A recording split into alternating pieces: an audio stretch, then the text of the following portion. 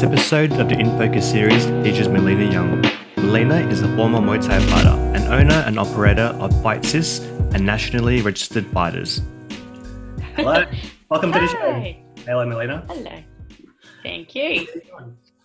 Let's start off with this photo right here. I believe this was my first time meeting you, right? Yes, and this was my first time interstate, I think, too. Our first time.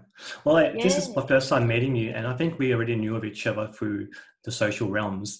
And I work closely with Synergy and the Rebellion team doing all the designs, photography, and especially at weigh-ins. I do a lot of work prepping the weigh-in stuff because some people might not know that doing weigh-ins is almost as much work as doing the show itself, getting all the paperwork done, doing all the ticketing, on the promotional side of the things, taking photos of the fighters, so using that for marketing material for future shows. It's a good time for myself to also get to know the fighters, get to know the people, and you see all sorts of fighters come through. This was the road to rebellion, so you had first-time fighters to your traveling fighters and then your pro fighters. So you get seasoned fighters coming in, but also first-timers showing a bit of nerves. So I like to try and calm them down, talk to people, try and catch up with them. And it was a great first meeting with yourself. What do you remember from this event being your first time on a rebellion show and first time interstate? So I remember being quite nervous coming down because it was my first interstate fight. I had only sort of just started NRF at this point too, so I kind of felt extra pressure coming down there, thinking, I've got a lot of members that are down in Melbourne and I really have to prove myself, otherwise they're going to think I don't know what I'm talking about when I'm trying to match fights and that kind of thing. And it's a little bit funny, but I was a bit of a fangirl of yours then as well, so I was really nervous, the fact that you were going to be taking photos, and I was sort of thinking, I want to make sure I perform good so I don't look shit in photos. Your opponent was Tessa from Hammer's Gym, and I think she had a big support team from Hammer. Did you know much about your opponent at the time? Yeah, I'd actually just fought her sister, I think it was about 4 weeks beforehand, and that was me and her sister's second fight. And I also knew her partner at the time, it was Chris Harrington. So, and obviously I knew of Hammer, so I knew their gym was quite strong. So it was a little bit, stressful to come down and know that I was coming up against someone that was quite tough.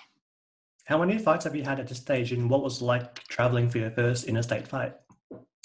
I think I must have had maybe 8 or 9 by then. I really can't remember. And I really found, obviously it was really exciting to come down and be on Rebellion too, because, it is Australia's biggest show. So I was, quite nervous about putting on a good performance and also wanting to put on a good fight for Sai, because I know Sai likes to have, really good quality fights on his shows too. So I didn't want to let him down as well. But yeah, no, I just remember when I got into the ring, I remember sort of walking around to seal the ring and just thought, I've got to look out at the crowd and not be kind of so scared to know that there's a crowd out there. At the same time, again, because I was interstate, I was like, okay, I'm coming from interstate. So, it's not like no one's going to know who I am. Everyone's going to be cheering for Tessa. And also, as I said before too, because of NRF, I was really nervous about, putting on a crap fight, for the way it may affect my members and my business. So I've kind of put a little bit extra pressure on myself by having. Were you more nervous about that business aspect more than the fight itself? Yeah. That was kind of probably at the top of my list of in order of fights. I don't tend to get too nervous before fights. I've sort of learnt a way around to change my nerves into excitement. So every time I fought, I was really excited rather than being nervous. But yeah, the pressure of knowing that I was interstate, that kind of was a little bit daunting for me. And especially being at this tight-knit venue. It's a very tight venue at the Melbourne Town Hall where you can see everyone in the crowd, you can see everyone's faces, you can see their reactions. So I suppose that you would have been thinking about that as well when they was watching you fight. Yeah, and it was an absolutely beautiful venue, like the roof and my favourite side. Yes, so beautiful. When I remember walking out there and just looking and just being like, I've never fought in anything that is as beautiful as that looked as well. So yeah, it was awesome. And I felt very excited to be able to go in there and sort of say, hey, Melbourne, this is me, you know, this is what I'm doing, and, you know, why I love the industry so much and why I want to be a part of it outside of fighting as well. So yeah, it was awesome. That's awesome. I remember we had a promotional photo shoot at Traralgon a few years later, and then I was asking you to do a flying knee, and you said to me, "Oh, I can't do one." But looking back at the photos, I almost got this jumping knee of you right here. It's one of those things that, like, if someone tells me to do it on cue, I always forget how to do it. The same with the Superman punch as well. I'm always my head gets in the one. I'm like, oh, I don't know how to do it, but if I just do it, you know, on the fly, literally, it comes together. Did the fight play out to how you were thinking about how it was going to play out in your head? I guess the way we worked things with my trainer, he kind of comes up with his game plan himself, and he usually gets me in the ring. He'll tell me obviously certain things that he wants me to work on, but he'll usually play out first round. And this is usually with opponents too, when people haven't, you know, when you're not pros yet, people haven't had that many fights. He'll usually wait for round one, just kind of feel it out. And then we come back into the corner and he'll then go into game plan mode and tell me what he wants done during the fight. So before the fight, I didn't really have for myself, I didn't have any sort of game plan ahead of time. And yeah, as I said, my trainer, Richard Walsh, he kind of feels it out as it goes along as well. So he would have had a game plan in his head, but didn't let me in on it, I guess. Perfect. But we're very, our gym we like to work a lot on knees as well. So I had when I'd beaten her sister 4 weeks beforehand, was quite dominant with knees. So I kind of thought, you know, I wouldn't mind throwing in some good knees there as well. And I think it's good for every fighter to learn early on, you know, your natural attributes, what works for you. Don't try and force a style that's not meant for you. Yeah, agree. And I guess also that's the other thing too. I didn't like to study my opponents or know too much about them beforehand. I put all that trust in my trainer, and he would just tell me, okay, you're fighting on this date. I'd just go, okay, whatever, you control that. So he would know what to do, and we would train things according to his game plan in training. But he wouldn't be like, you know, oh, she's going to do this, so you're going to do this. He would just work on specific things with me, and that's what we trained. And this was quite early on. So again, you know, you're still building yourself as a fighter anyway, so you're not really set into any kind of style or anything at that point. And I suppose at that level, like under 10 fights, it's all about experience. That's right. Yeah, exactly. And as my trainer said, you know, he said even when you get sort of above 10 fights and heading towards 20 fights, you're still not even really set into yourself as a, you know, establishing your style. By then you're still kind of, you know, each fight you try something different, you know, oh, this worked or this didn't work, or, you know, I really liked doing that, and, you know, I would like to get better at, you know, this side of things. And I think maybe when you get to kind of above 20 fights, you're sort of then starting to fall into a rhythm, and, you know, you start to build yourself into what style works for you. Out of curiosity, how long into your training did you have your first fight? Oh, I've trained for ages. I trained for 4 years before I had my first fight. When I first started training, which was in 2004, I actually didn't even know that fighting was a thing.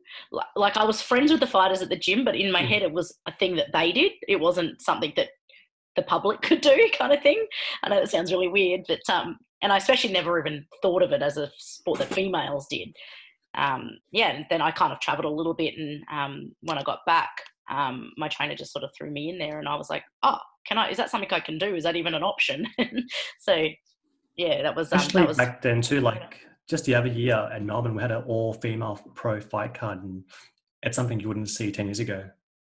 Exactly, yeah. And that's what you find now is a lot of the main events are females, or you'll have, you know, the main event, semi-main, and, you know, if there are 2 semi-mains, they're usually all females as well, and they draw a big crowd. Yeah. So it's really good to see that. You were speaking about all the pressure you had on riding on this fight because your brand, your business, and your first interstate fight. What did it feel like to have your hands being raised at this moment? It was a really awesome feeling. I remember sort of just sitting there and kind of being so relieved that I didn't let the pressure get to me too much with everything else. But I mean, by the time I get in the ring, that's all out the window anyway, and I'm there in the moment and doing what I'm doing. But yeah, I just remember being really happy, and I'm always, I don't know why, but every time I fight, I'm always surprised if I win, even if I win dominantly, I still am surprised that I win. It's a really weird thing that I'm always sort of like, oh, I won, because I think when I'm fighting, I'm not really thinking about, oh, I'm winning this. I'm kind of just going, okay, I need to do what I'm doing and keep doing it and pushing it hard and doing, throwing everything out there every round. And then by the end of the fight, sometimes I don't even know it's the end of the fight, and my trainer has to tell me, no, that was the last round. And I'm like, Wow. oh, stop now. So yeah, it's a really good feeling. That's awesome. Moving forward a few years, we find ourselves here in Traralgon, Top Deck Promotions, and it was one of the coldest nights from memory. I don't know why I chose that one, but a fighter friend of mine, Albert Xavier, him and his mates promoted the show, and he asked me to be on board. At first, I was quite reluctant because it was a long drive. Yeah. I was whining a little bit, but then I thought, you know what? I love the sport. I like Albert. I'll go support him. And it turned out to be a really good night. And you were also featured fighting on his card too. Having all the experiences you've had fighting in Australia, what's it like for you accepting fights on a brand new promotion? I think, again, that was something that my trainer always handled. I didn't ever have anything to do with, what show it was or who I was fighting. That was all left to Richie. But I mean, we already knew Albie. We knew the gym that he came from. Richie knew his trainer quite well from, because Richie was from Melbourne himself. So, he knew the area and that kind of thing. And we went and trained at Albie's gym at the time. What's his trainer's name again? I forgot. That's Tui. Yeah. So we went and trained there when we were warming up and everything before the show, or before weigh-in, sorry. Yeah. So I mean, I guess that wasn't an issue. They had marketed it really well as well, so it didn't look like a 2-bit show. They had marketed it quite professionally.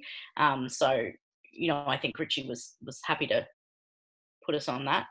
And also the opponent, Melina, was a very highly respected fighter in Melbourne, and she's a crowd favourite. So again, it was a very good level fighter. It wasn't like we were sort of coming down to fight, a random person. Richie saw that as a good opportunity for me. Also, before this fight happened, we had our little promotional photo shoot just backstage at the venue, and you're one of the few fighters that understands the advantages of having proper promotional photography to promote yourself as a fighter, but also your business as well. Yeah, is that something you always had in the back of your mind? I think through what I did with my business, and because I also had a lot of sponsors on board too, I knew the importance of promoting your sponsors. So like Punish were my sponsors, so obviously I wanted to get myself in their gear, promoting my gym as well with my top, and also wanting to be able to do what I do with my business is making all the kind of promotional images for my members. I was able to be able to use my images as demonstrations and that kind of thing as well. The real reason behind why I did it though was because I knew you were going to be there. And so I thought to myself, I'm not wasting this opportunity, because this is something I want to remember for the rest of my life. And, years down the track, I want to be able to have captured, what I was able to do. So I just jumped at the opportunity. And I remember as soon as I knew that you were taking photos, I was like, I'm booking in a photo shoot with you, because I'd seen the previous profile photos you'd done of other people and the action shots, Yeah, but there was a lot of pressure on me too. They were all taken on days off, but it was my first time shooting somebody before a show. So it was a lot of pressure on me to make things be as smooth as possible, to not interfere with your mental preparation for your game. So I was actually very nervous, trying not to disrupt your flow, but you made it very easy. I was going to say I was probably the easiest person, because I don't really have much of a mental preparation before a fight. I'm always really excited to fight. So to me, it's like a fun thing to do. So things like that don't interrupt my mental flow, especially, I mean, the only thing that I kind of do before a fight is I do isolate myself from distractions of people. But because this was sort of work related, fight related, and it was nothing that I had to think hard about. It was actually something fun to do, and it kind of relaxed me before the fight, which was really good. Yeah, it was fun and very relaxing. On the topic of your fighter, you did mention you were fighting a local favorite, Melina, and you actually fought outside the comfort zone, fighting K1 rules. a local girl, and she was actually from Traralgon, so she had a lot of Yeah. fans out there too. What was it like switching your style to K1 for that night? Yeah, so it was, we had to really change my training because, lock on and knee is a big thing that I have always trained and that had always been a big strength of mine in my fights. So we had to do a lot of training of, one hand, let go with your knees. I actually found that after this fight, it took me a while to try to get back into doing a two-handed clinch and knee. And also I think I probably fought still more Muay Thai style. I didn't really, I guess, go with the scoring points that are more scoring for K1.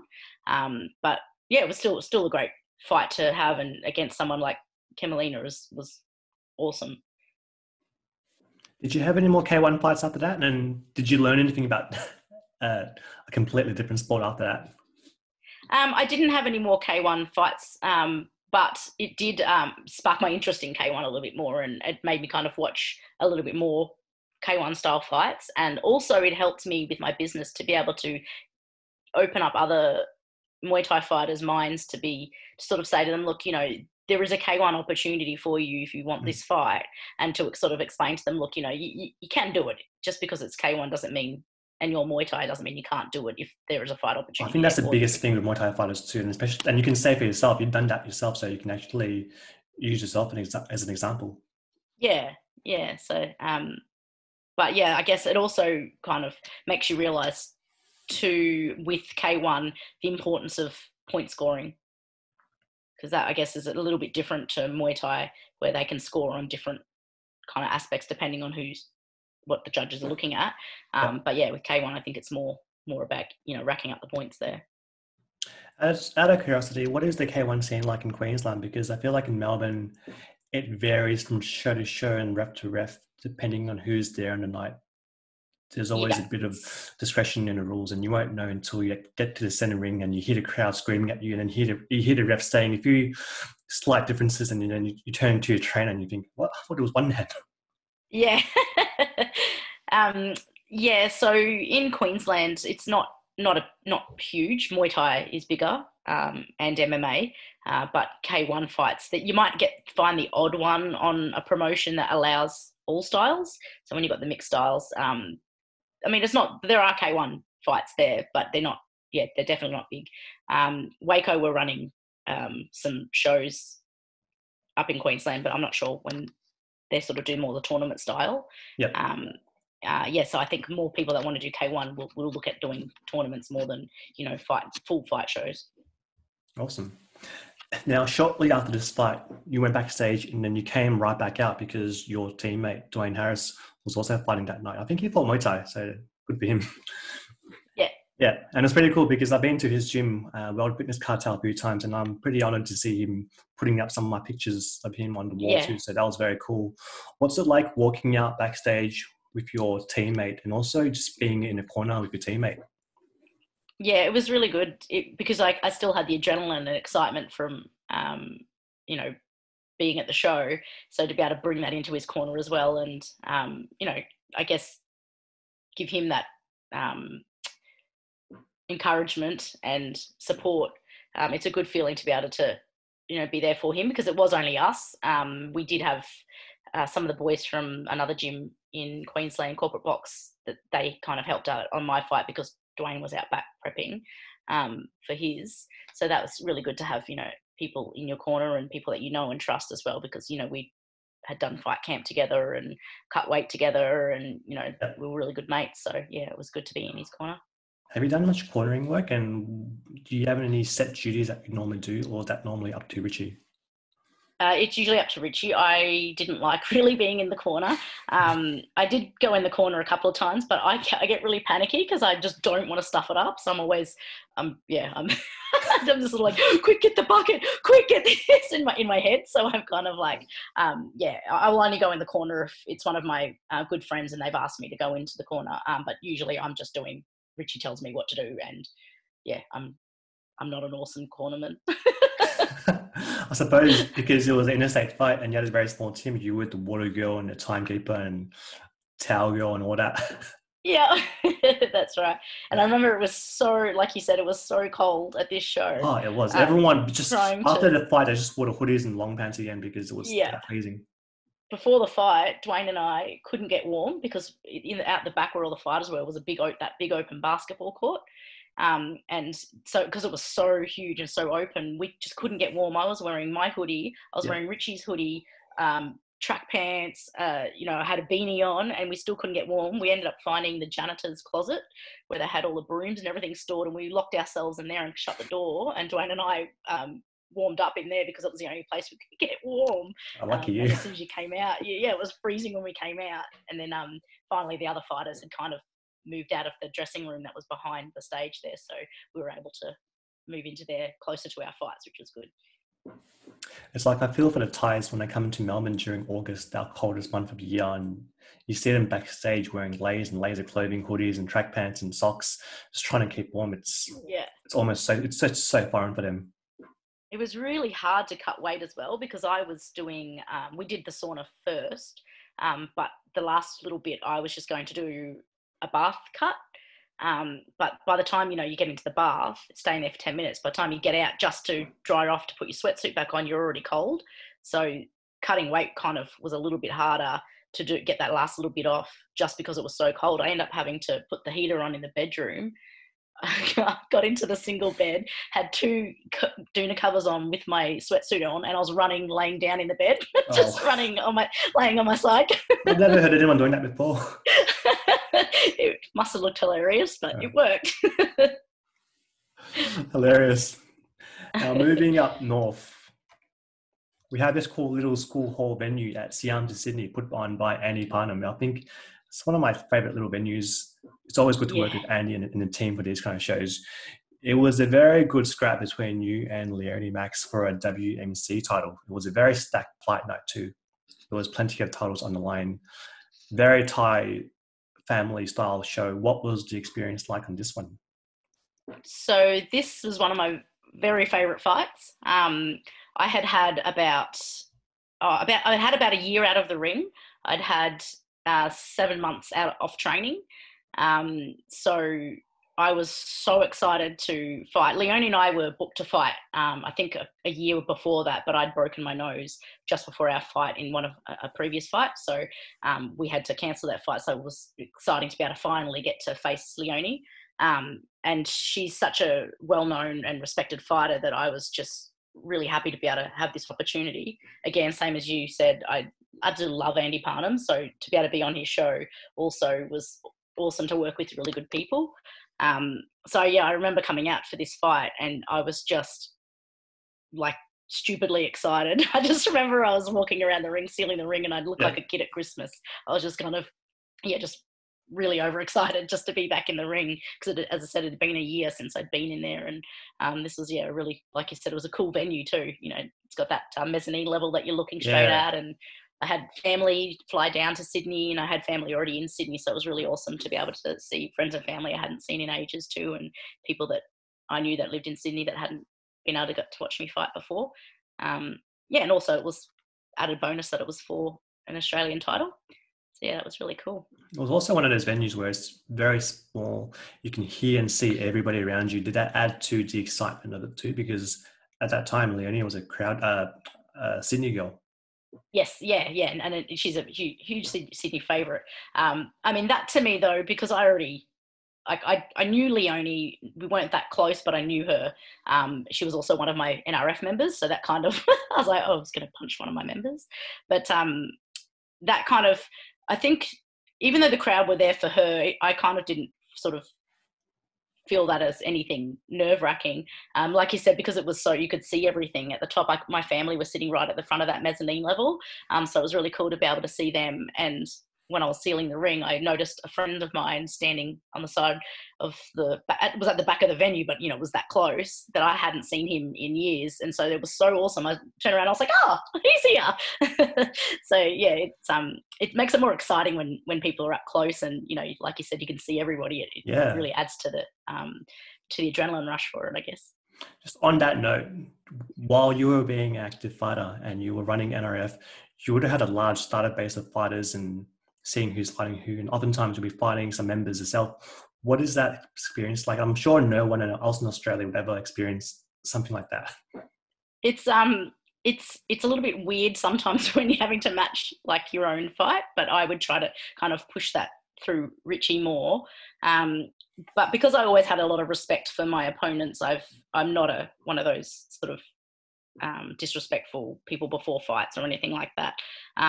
So it was never an issue. And generally, there were people I knew and were friends with anyway before we fought, just from traveling around and talking to people. So it kind of adds to the excitement because it's more fun, because you're both there to do a job. You both want to punch each other, and you're both allowing each other to punch each other. So it's never anything that's kind of hostile, because you're not sitting there going, "Oh, you bitch, you just punched me." And plus, you have all the dirt on them because you have the records. You know exactly where to train, what they do. Yeah. So I mean, and that's what's good. But again, I didn't ever, even though I knew their records and that kind of thing, I wouldn't go, if I was going to fight someone, I wouldn't go study their fight or anything. As I said, I leave that's Richie's job. I'm just more focused on training really hard and going out there and doing the best that I can do. For myself, shooting this event, it's always a bit difficult watching friends fight. And I remember watching you fight, and then, like you said, you were just so excited to be there. Even after the fight, you were cut, but you were still walking back towards me with a smile, walking back to the corner. Like, it just seemed like you were just over the moon to be at that event. Yeah. I was having a great old time. So what this is going to sound really weird, but one of the things on my bucket list was I wanted to know what it was like to fight with blood in your eye. Like, so I wanted to know what that, I know that's really weird, but I just wanted to know what that experience felt like. Yeah. And to yourself, what it looks like through those eyes, because I'd never been cut, right over my eye like that before. The only other time I'd been cut was like 10 seconds left of the fight. And another injury I had was a broken nose. Again, it was like 10 seconds left of the fight. So I'd never fought with an injury or anything for very long. Yeah. So yeah, for someone who's listening that doesn't fight, what's it like to have blood in your eyes? So everything kind of goes red, like you can just sort of see red through your eye. But I was in my head, I was like, well, I've got another eye, I'll just use the other eye. And so it's a little bit warm. So, but it didn't actually bother. You can't feel anything anyway because you've got so much adrenaline, so it didn't hurt. But it was just a really weird sensation to have that warm feeling in your eye. And then, so I was like, okay, right, she's got me. So I'm trying to like charge in, trying to get to her. But because Leonie knew she would, because the damage she'd done, she kind of just kept running away from me around the ring, like, as in, not as in running away scared, but running away as like, nah, you're not coming near me because I cut you, like these kind of things. So that was really fun, to play with her like that in the ring as well, because I was like, come here, and she's like, nope. That's a very common sight in Muay Thai. Yeah. That's it. Now, I've got to say, backstage photos is one of my favorite styles of photos to get, maybe more so than the fight itself. And because it shows a more intimate side of the sport that most fans can never see. And it's always challenging for me to navigate my way around the ring, to go to backstage, finding out where the blue corner is, where the red corner is, finding out where I can be, and just trying to find something nice to showcase the fighters to the fans and people. And it's always challenging not to knock over anything like Thai oil or shake hands with people that's got Thai oil on their gloves or hands. What goes through your mind backstage, and do you have any kind of rituals? I'm not really a ritual person. One thing I am kind of renowned for doing, which isn't a good thing, is I sometimes have a little nap and I get a little bit too relaxed. So we've had to kind of try to stop me from doing that a little bit, so that, because and probably 2 fights, I've actually not realised that I was fighting and was woken up. And is that every show? Most shows I'm usually laying out back with my earphones in. I just tend to, only if I'm fighting really late, usually, if I'm the main event or semi-main or, later in the card, that I have to do that. I don't tend to watch fights before my fight. I'll tend to, just sit at the back and kind of prepare myself. But this venue here, because like you were saying before, when you're trying to go out back, this venue's got that so many little nooks and crannies where people can be. You know how you go downstairs to get to this area, or you can go out back and there's that little strip, and there's kind of people in little different areas.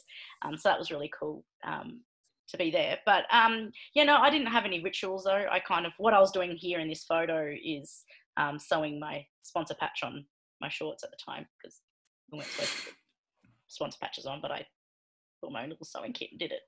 Did you tell Andy about that? I did. He knows that. Yeah, he does. So that's what we were doing there. And Marcus had come down to help corner me, which was really nice of him to fly down with Richie. But I kind of more just sort of chill out with my team. And I remember we were waiting to come out for our fight. And the fight before ours was the one with, was it Lee Fook? When it was really, really bloody fight. There was like blood everywhere. I don't know whether it was one where Lee was elbowing the guy in the top of the head, or it was just it might not have been his fight, maybe. I can't remember. But anyway, it was like extremely bloody. And so when we were waiting at the back, the boys walked past us and they were just covered in blood. I think that was Andy's boy Cam Webb against is that who it was? Jesse. That was a bloody fight. Yeah, it was like hectic. And some people were kind of looking at me going, are you a bit worried now that they've come out all bloody? But I was like, no, I'm super excited just to get in there. Like, it doesn't kind of faze me. It's a sport, and we know that that's always a possibility. And it was, because then I got cut in the eye. It was a very nice cut though. It made for a nice photo. Now, after a while as a photographer, you have a mental shot list of photos that you take, and it just goes from my mind, helps me set up the shots, set up the fights nicely. And I like these pre-fight photos, because at this stage, the gloves are taped, you sealed the ring, there's no turning back, you're moments away from touching gloves and having a battle. Are there any last words of advice you get from your coach during these kind of moments? He always tells me before, like the last thing he always says is that go in there and have fun. He always says that every single fight, and I always do, so that's his biggest thing. Always taps me on the back and goes, come here, give me some love, go out there and have fun.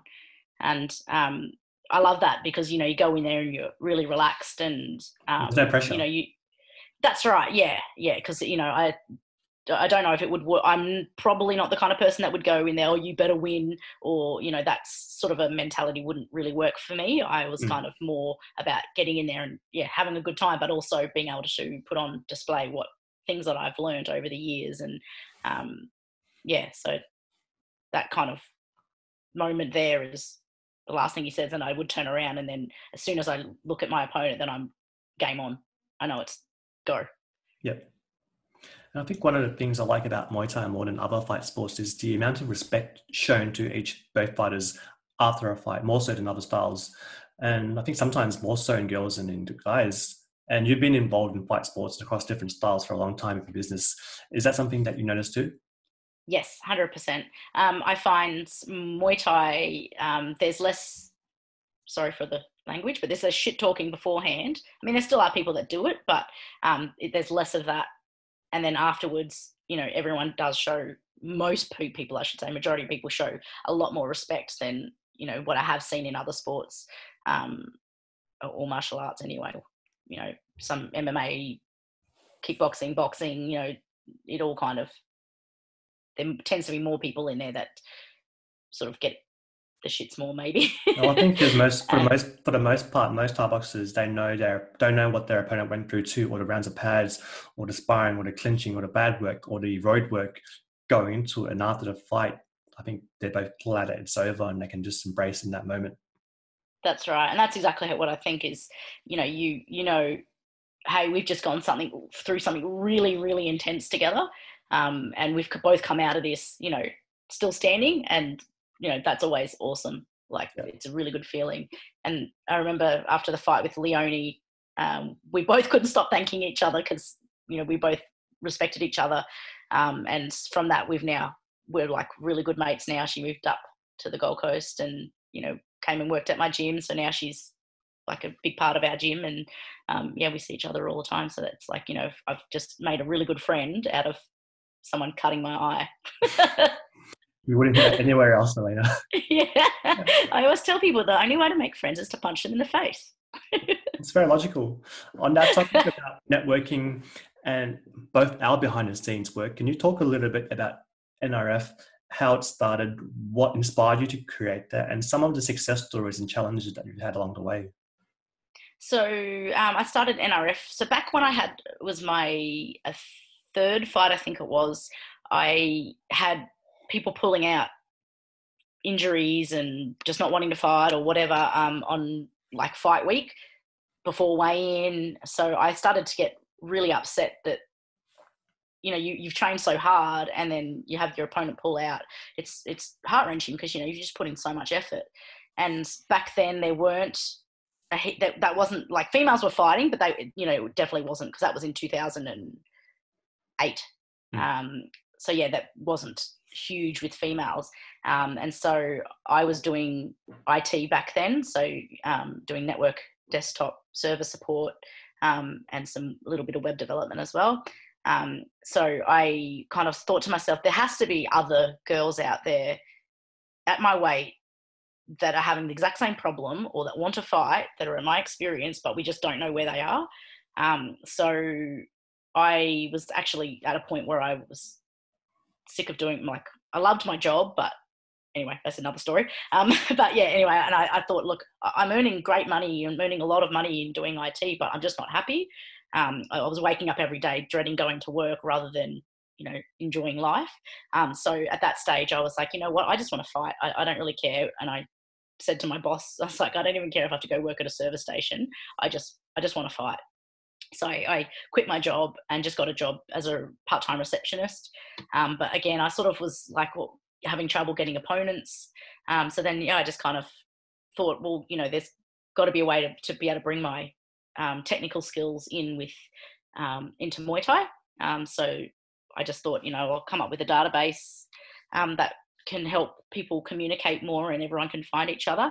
And I know in the past some other people had tried to do the same kind of thing, but what my plan is that it was to be my full-time job, not to be a hobby, so that would always be kept up to date. You know, it wasn't just something that I was doing voluntarily and when I felt like it, because that was, you know, when I surveyed some of the public you know, industry, that was the one thing they said, oh yeah, people have tried to do it in the past, but it's never up to date and it was just a waste of time. So I thought, well, okay, I want to kind of make this work. So yeah, so then I did a business management course and learned how to, you know, run your own business kind of thing.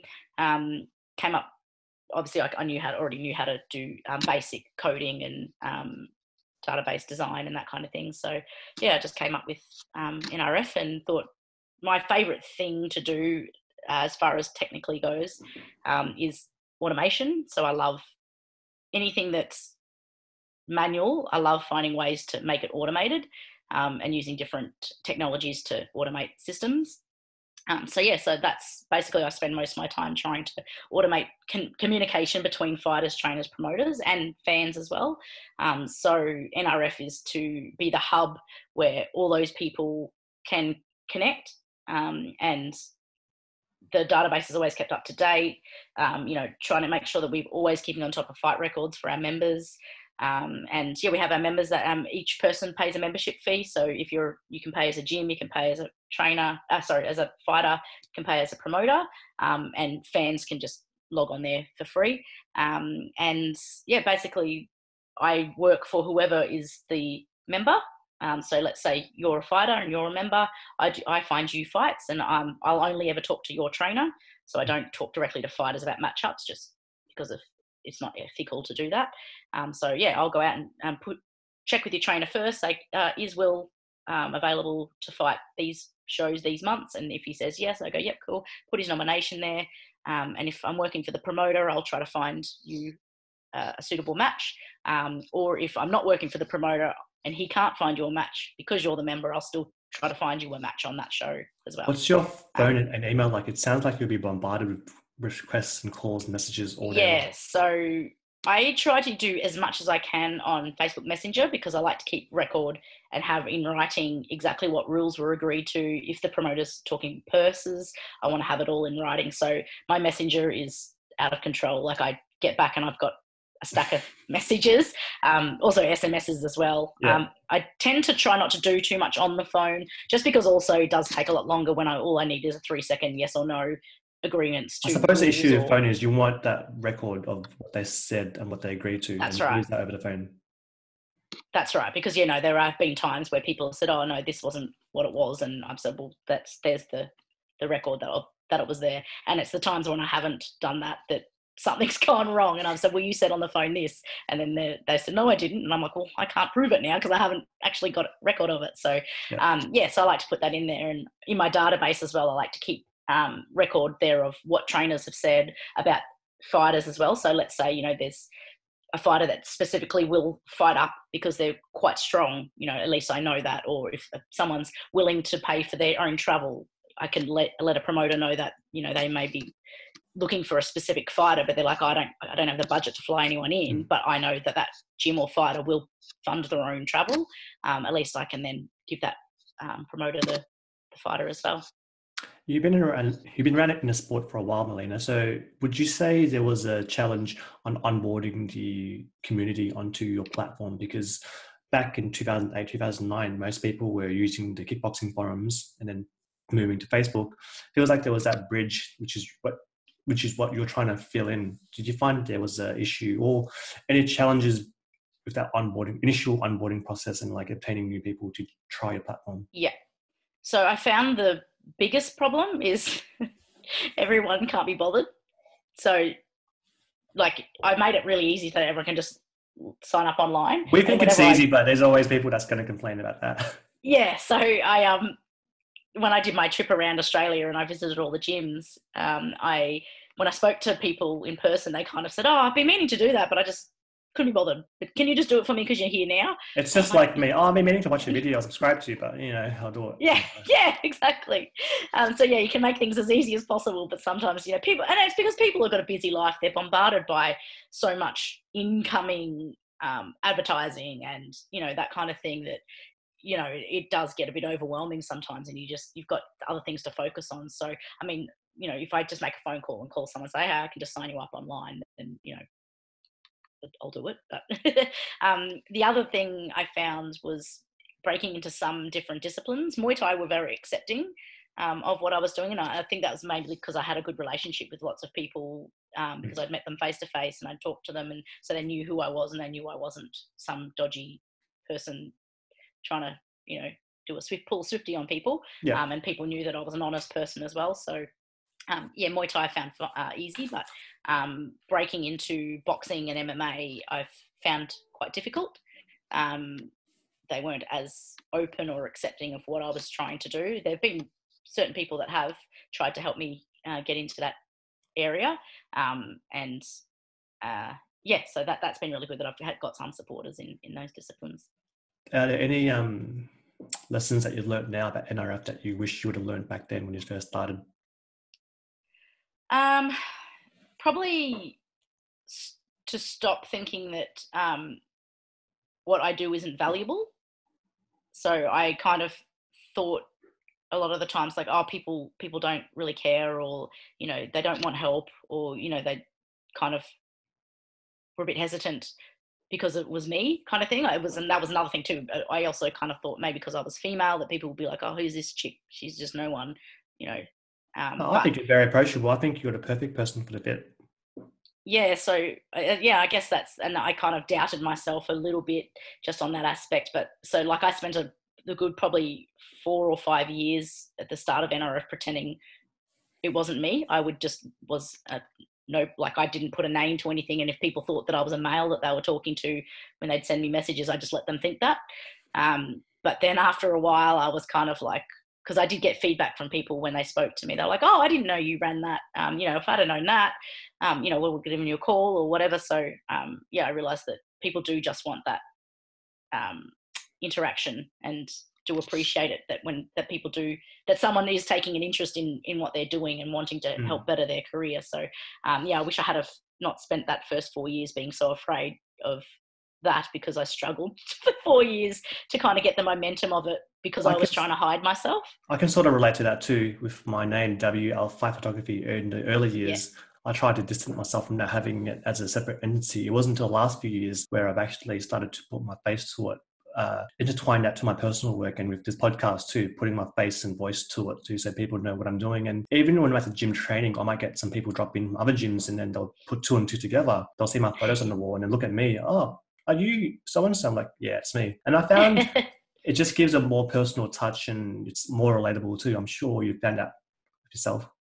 Yeah, I completely agree with that because, yeah, it's kind of, it's a scary thing. I kind of thought, oh, to be a business, and sorry, that's another thing too, is I kept thinking I had to be very professional. And because I came from a corporate background with my career, being in IT, and then before that I was a recruitment consultant. So well, I had always had that kind of, and then I was in the accountant's office before that. So yeah, very corporate background. So I kept trying to do everything and stress about things if things weren't spelt right or things didn't sound professional. But then the feedback I started getting from people, they're like, people like dealing with you, when you're not trying to be Miss Perfect and trying to make sure everything is right, So I've realized now that I can be myself and talk how I would talk to a normal person and not try to be a computer and type everything perfectly.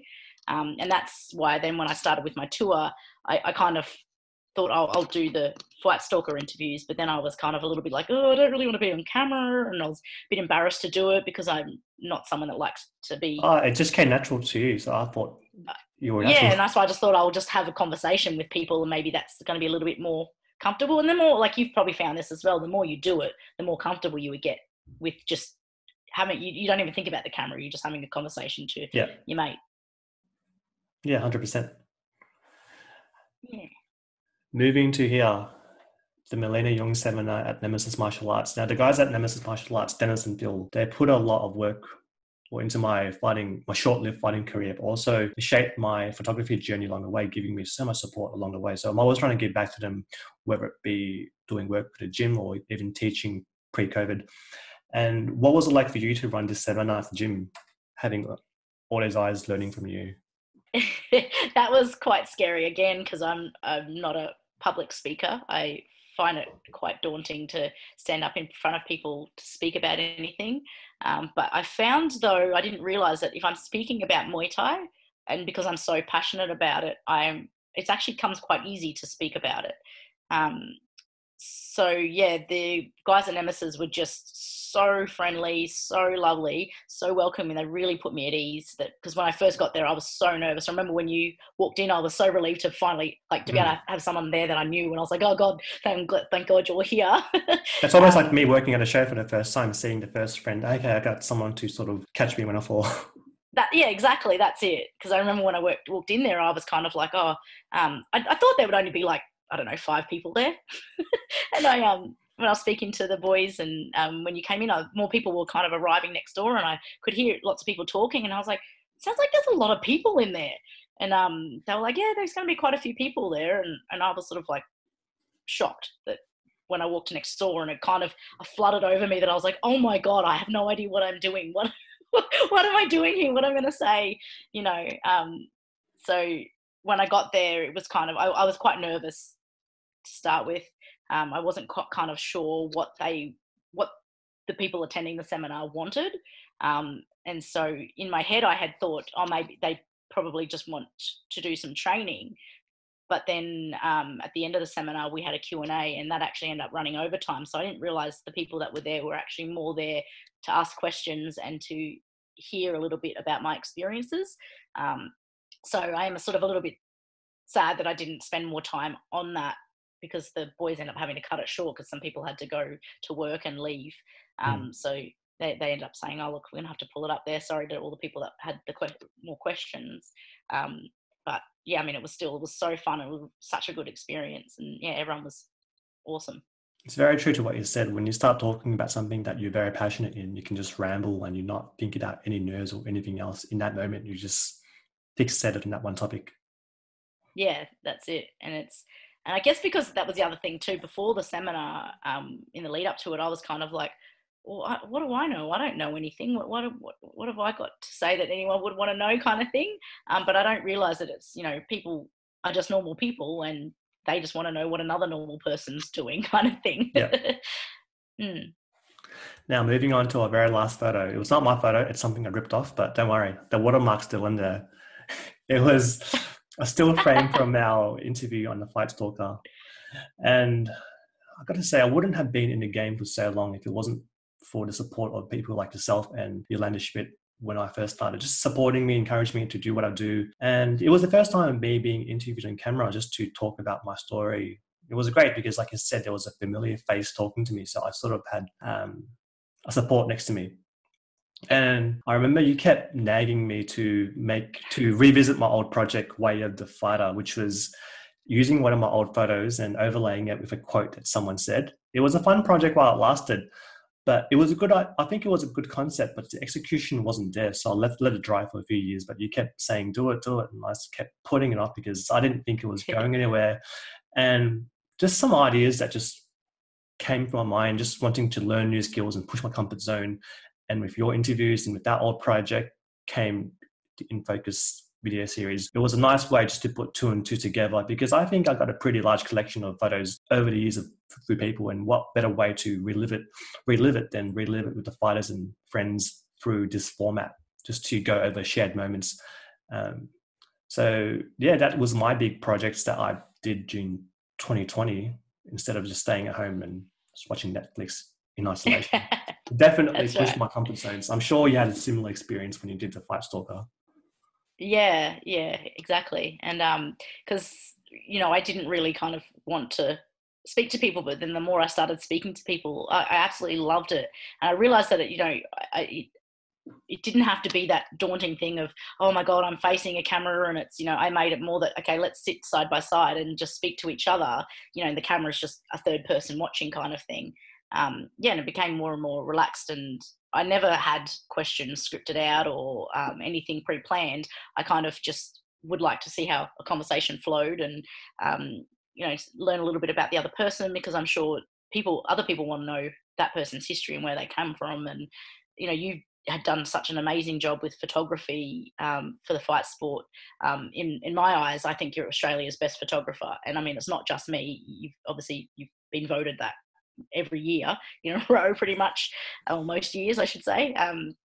So yeah, for people to be able to see that, who you were, because I knew, like you said before, you kind of never put yourself as your name, but I just wanted people to see, like, hey, this is where you came from, this is what's behind you, that you did have a martial arts background as well, and you weren't just some random photographer that's just popped up. This is why you've got that eye for photography in fight sport, is because and I guess are used to seeing what people look like when they're about to do something, or got something in planning for their fight moves and whatever they're doing within the fight. So I really wanted to have a chat with you and find out a little bit more about you too. It was a great platform. I think for myself as a creative too, I'm very conscious about putting myself too much forward. That makes sense. I didn't want it to be all about myself. I wanted to put my work instead of myself. And it was a very fine line between myself and my work, especially in the early stages. I didn't want to put my face out there. I didn't want my ego to get in the way. But then over time, you sort of realize where your boundaries are and slowly push yourself forward.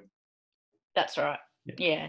I mean, it's still like, even now that I've done all of that stuff, I mean, I'm meant to have recorded a bunch of videos for just talking about NRF, and I keep putting it off because, I mean, I've got everything here to do it, but it's just me. I just still keep getting a bit like, oh no, I've got other things to do. I'll go and match some fights instead and not focus on those sorts of things, because it's that whole putting my face there and going, hey, this is me. And I kind of want to hire someone else and get them to do it and them to say it.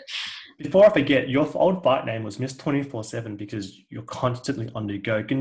Back then, can you give an example of what a day in the life was like? So Kaylee Reese actually came up with that nickname for me.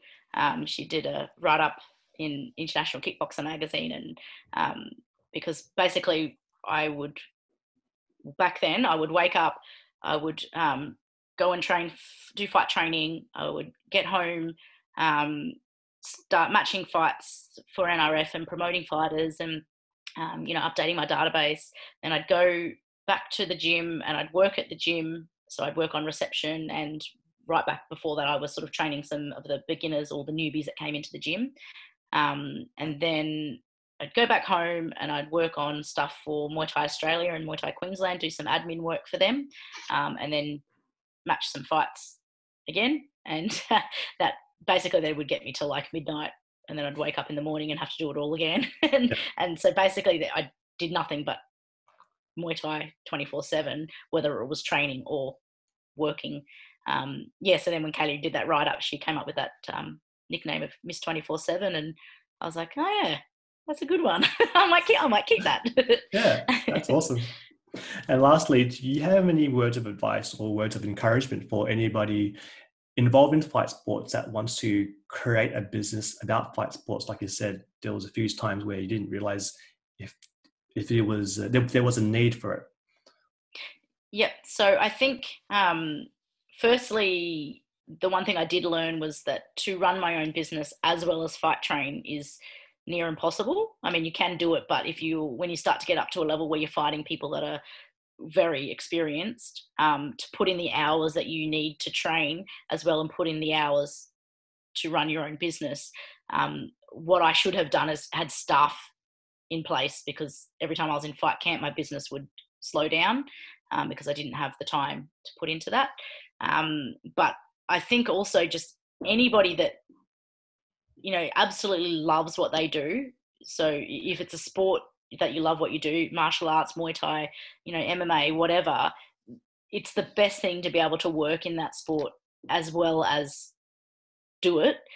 Like right now I only train, I'm not fight training, but I still love it, and I've got that passion for it, and then I get to work in it every day, and it makes me so happy when I match a fight, I'm as excited as if I just finished a fight myself. I know that might sound weird, but the sense of accomplishment of being able to allow another fighter to reach their goals and their dreams is something that I really cherish in what I do with my work. It makes me so happy to see someone be able to go for that title shot that they've been wanting to go for, and maybe people don't know that they're there, but they're well experienced and well up there and entitled to have a title, but they might come from a smaller gym or a smaller town in Australia that people don't know that they're there, to be able to give them those opportunities, or even give those opportunities for them to travel and fight interstate.